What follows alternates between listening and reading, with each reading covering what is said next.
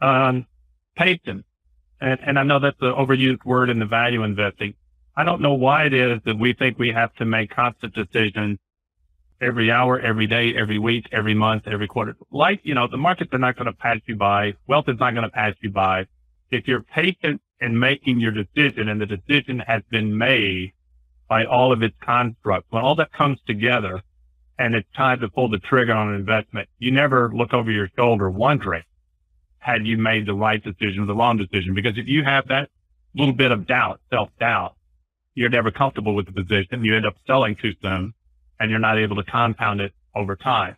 Warren has made tremendous amounts of wealth by patiently investing in good opportunity. This rush to make as much money as fast as possible in the shortest period of time, I'm not sure that that's the right recipe for compounding wealth over time. So patient decision making. Just take your time.